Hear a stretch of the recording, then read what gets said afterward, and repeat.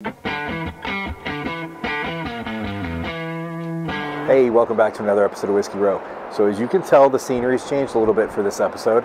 We are on the Oregon coast. So we flew all the way across the country yesterday, landed in Portland, we drove out here. We're actually in Cannon Beach. We are going to be leaving Cannon Beach today and heading south along the coast.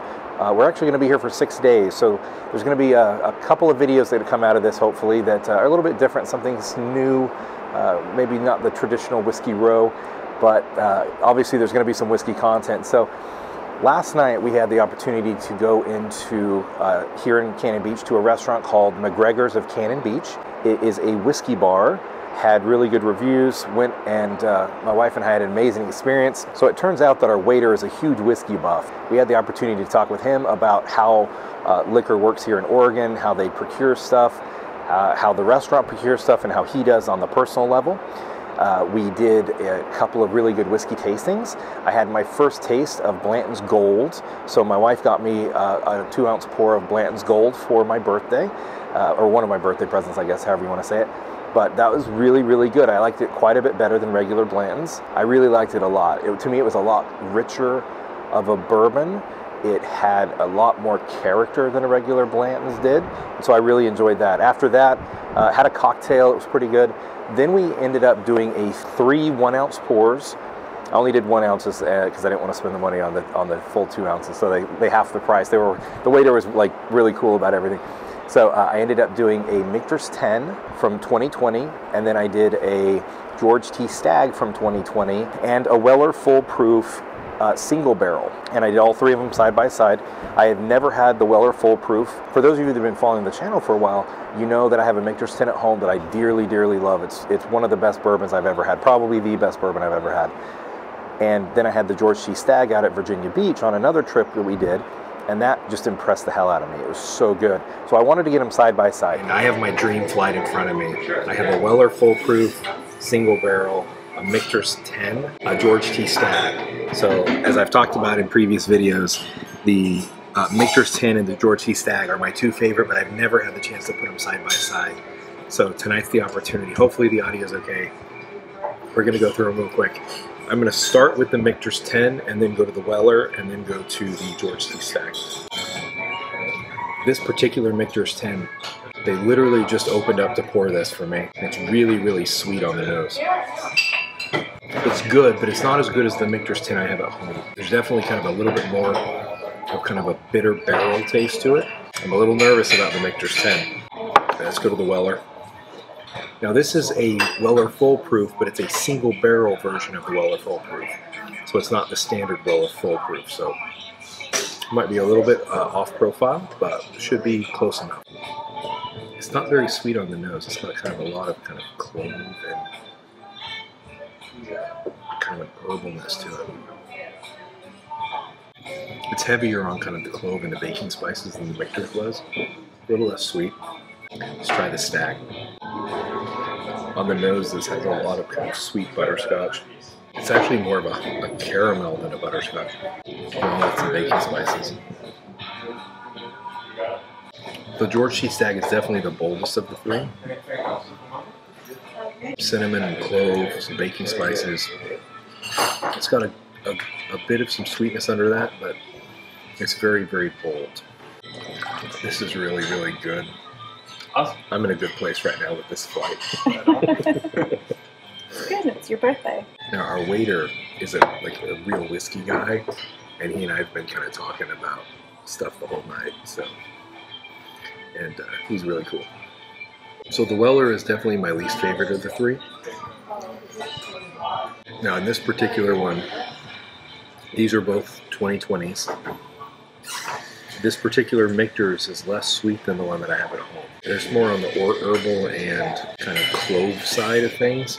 And so this George T Stagg, even though it's kind of bolder than this, it's better balanced. And so now that I finally have had both side by side, it hurts me to say that I think the George T Stagg is a little bit better than the Michter's 10.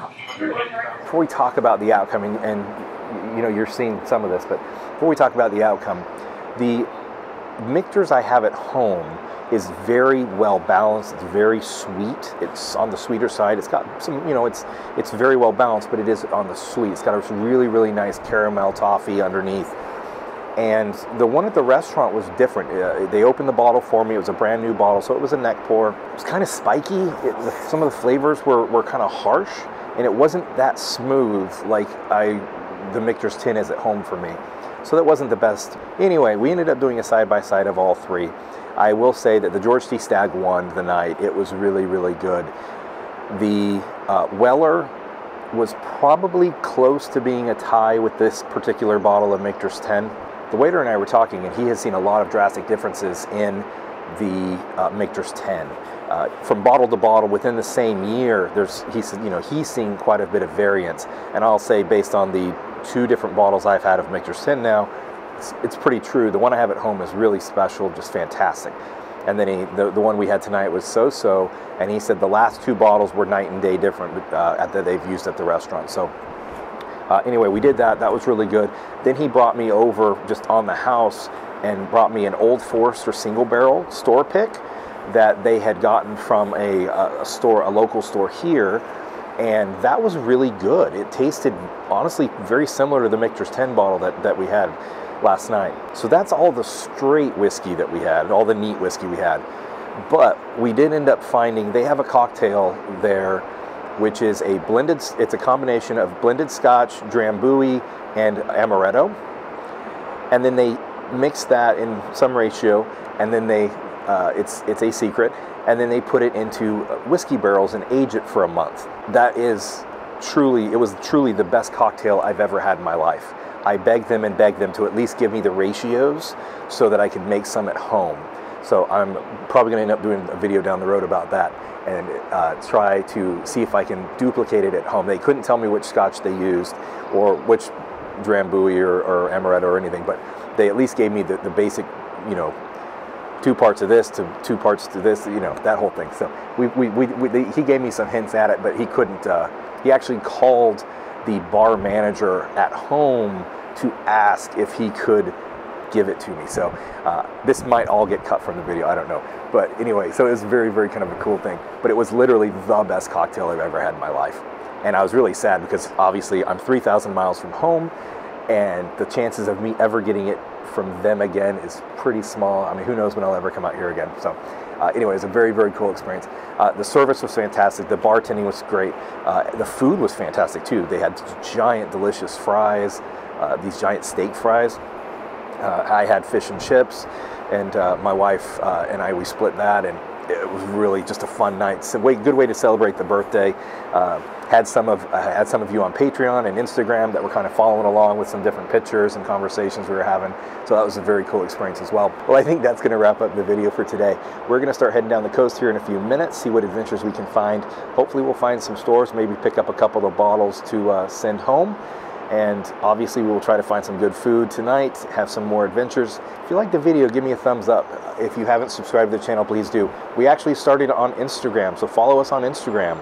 Always, if you want to support the channel, check us out on Patreon. Until next time, find a bottle you love.